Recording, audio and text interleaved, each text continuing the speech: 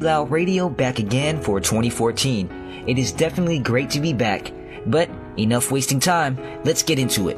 In this month's show, I will be discussing the actions of some very brave Laotian farmers, and a new official major investor for the country of Laos. The results might not be as surprising as you think. And now, the news. January 17th, 2014. Dozens of Lao rice farmers in northern Laos defy armed police that order them to vacate the land they have been utilizing for rice fields for generations.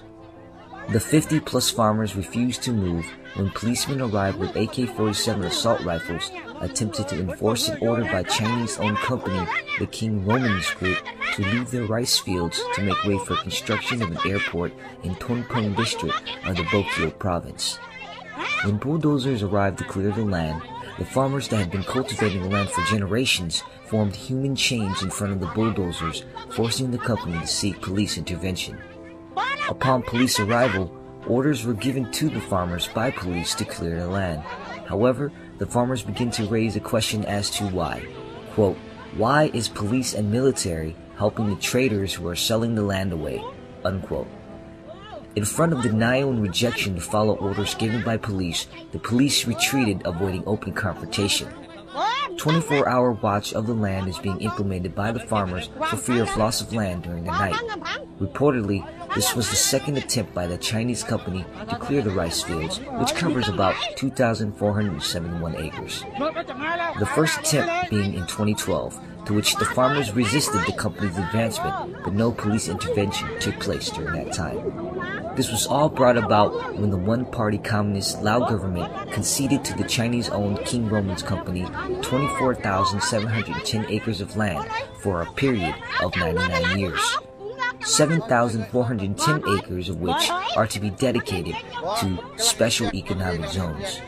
A Special Economic Zone, or SEZ, is a geographical region that is designed to export goods and provide employment. SEZs are exempt from federal laws regarding taxes, quotas, FDI bans, labor laws, and other restrictive laws in order to make goods manufactured in the SEZ globally competitive in price.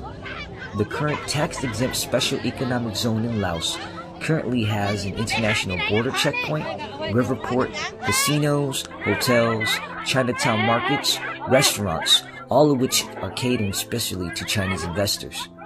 At this time, compensation for the farmers are currently being discussed. The highest the Lao government is willing to compensate the farmers is 114,000 baht, or 3,460 USD per 600 square meters, which is also known as a rai. No final compensation agreement has been met. January 30th, 2014. Guan Huabing, Chinese ambassador to Laos, announces that China's cumulative investment amount now stands at $5.1 billion, making China presently Laos's largest investor, shadowing Thailand and Vietnam. At this time, China is also building a railroad linking its Yunnan province to the Lao capital of Vientiane. This controversial railroad will be built at a cost of $7.2 billion that will be loaned to the Lao government by the Chinese. This is equivalent to approximately 75% of Laos's gross domestic product. Chinese influence in Laos is not only worrying Laotians, but neighbors as well. Vietnam, quote, feels threatened, unquote, according to a letter from Vietnamese Communist Party to its Laos counterparts that was obtained by Radio Free Asia. Vietnam, Thailand, and Cambodia could also be affected in Chinese involvement with dam projects on the Laotian region of the Mekong. Chinese investors and developers currently have interest in 4 of 9 currently planned dam projects on the Laotian Mekong, putting that region possibly under Chinese investor control. Environmental groups warn that poorly planned dams built to meet financial needs and serving little to no function directly could cause damage to the region's economy. U.S. Secretary of State John Kerry's December visit to the region expressed concern over the matter. He stated, quote, "No one country has the right to deprive another country of the livelihood and economic system and its capacity for life itself that comes with the river. The river is a global asset, a treasure that belongs to the region." Unquote. Amazing. People coming together for a common cause. Can you believe it? A small group of farmers standing up against men, bulldozers, and actually stopping them from stealing their land.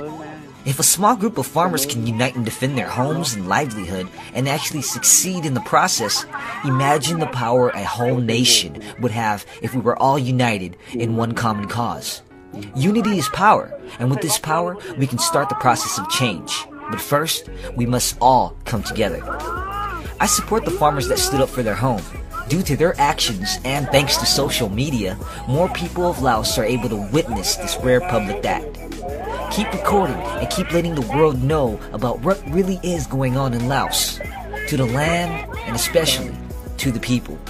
Document, video, record, upload, anything you find that together we can show the world the Lao Communist Party is actually all lies.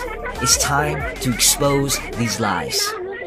Mind you, the incident with the farmers, this is just one example of over hundreds that are occurring every day in the country of Laos. In most cases, those that try to defend their land are unsuccessful. The fact that this event has received so much attention may actually help the cause, because I know for a fact that the Communist Party operates in the shadows and most of the wrong things they do are never documented. So in a sense, they are never known. Let's change this. Let's let the actions of the Lao Communists be known. Show the world. Show the world the reason. Why did the Communist Lao Party concede Lao land to some Chinese company that clearly doesn't care about what happens to the people of Laos? The people didn't even have a choice in the matter, because the word concede means to surrender, give up, yield, and give away. That's what happened. The Lao Communist Party literally gave away Laos land. Plain and simple. You know how long they gave it away for? For a term of 99 years. 99 years? That's one whole generation. One whole generation of Laos land being owned by Chinese companies to do what they want with that land. And it seems to me at the moment, they really like to kick Laos people out of their land to build casinos on it. Now how can we even let them do this? Why? Why? We're focusing on the happiness of tourists rather than the country's own well-being? That's what it seems like. It really does seem that way. And if we don't make a change, the Laos people will no longer have a country to themselves. Oh, you got some money? Don't worry about it. Here's some land. You got some more money? Here's some more stuff. Here's some trees. Here's some animals. Here's some more stuff you could take from us. All you gotta do is give us some money. Then what about the people? What else is the people gonna have? Nothing? Because the Laos government pretty much gave everything away. This actually holds true to the fact because China is now the largest investor in the country of Laos. In my eyes, the country of Laos has already been purchased by China, which will probably continue to exploit our country and further line the pockets of greedy Lao Communist Party members, in which no way any of that money is being spent on the country itself. The Laos government, the ones that should be protecting the country and its people, are simply giving everything away. Our animals, our trees, our land, and now even our water system. What will the people of Laos have to themselves? Like I said before, the answer is simple. Nothing. This is why I urge you all, show the world what's going on. Show the world that the current Laos Communist Party government is not functioning in the best interest of its own people. Show the world that people are being kidnapped, killed, and being erased forever. You simply just disappear. That's all it is. So you know what we have to do? We have to show the world that soon Laos will no longer be a country if the current ones in charge are still in power, because they are just breaking up the country and giving it away to whoever has the money. Think about this. If this was happening in America or Canada or any other large developed country, the people would be outraged. They would be rioting in the streets. They would speak out. Of course, the behavior would be corrected because the people have spoken. This is how other countries operate. For the people. But why do we allow this to happen in Laos? It's because the voice of the Laos people have been silenced with fear, control, and death. That is why the people of Laos must unite and speak, bring to light the atrocities that are being committed on the people. The farmers that risked their lives to defend their land, they didn't have master degrees, PhDs, or possibly a college education, but they did more that day when they risked their lives to stand in front of those bulldozers than those who have degrees. I asked those with the college education, bachelor's, master's, PhDs, to assist in being a voice for the Lao people. Now that you've had your education, use it to save your home and help those who cannot speak. You who are educated can make a change in the country. Be the voice of a difference, the voice of a new nation where the well-being of all the people of Laos is priority and maintaining a country dedicated to its own people, your goal. Be a voice for human rights. As for us, the Lao Liberal Democratic Party can help. We can provide a means to give the people a voice, but we need your help. We can do so peacefully, and so we have been. We follow international law to reach terms and agreements with the Lao communists, but our patience can only go so far. We cannot work with those who are not willing to work with us. Taking Laos land away from Laos people, taking homes away from families, and destroying livelihoods of our Laos people is pushing us to the limit. We have the capabilities to take up arms and fight, at a moment's notice, mind you. But this will not be exercised because we respect international law and believe peaceful resolution and agreement can be met with words and not blood. However, the Laos Communist Party's failure to cooperate in peaceful talks may make us reconsider our peaceful ways. Sometimes you have to slap the beast in order to get its attention. To the Laos People Democratic Republic, your name is a lie. Democracy is non-existent in your ways. It's non-existent in governing your people. We are the Lao Liberal Democratic Party, and we are fighting for the freedom and liberation of Laos people currently enslaved by the Lao government assisted by foreign powers. We wish to have the right to provide the people of Laos a sovereign nation to seek their own destiny, protect our motherland and borders, and to have a government by the people, for the people, to bring back national solidarity as one Lao. We urge the world, peace-loving world organizations, and anyone who can assist and support us, the Lao Liberal Democratic Party, to fight peacefully, for now, following in guidance of international law, to invoke a free party election process completed by the end of 2014.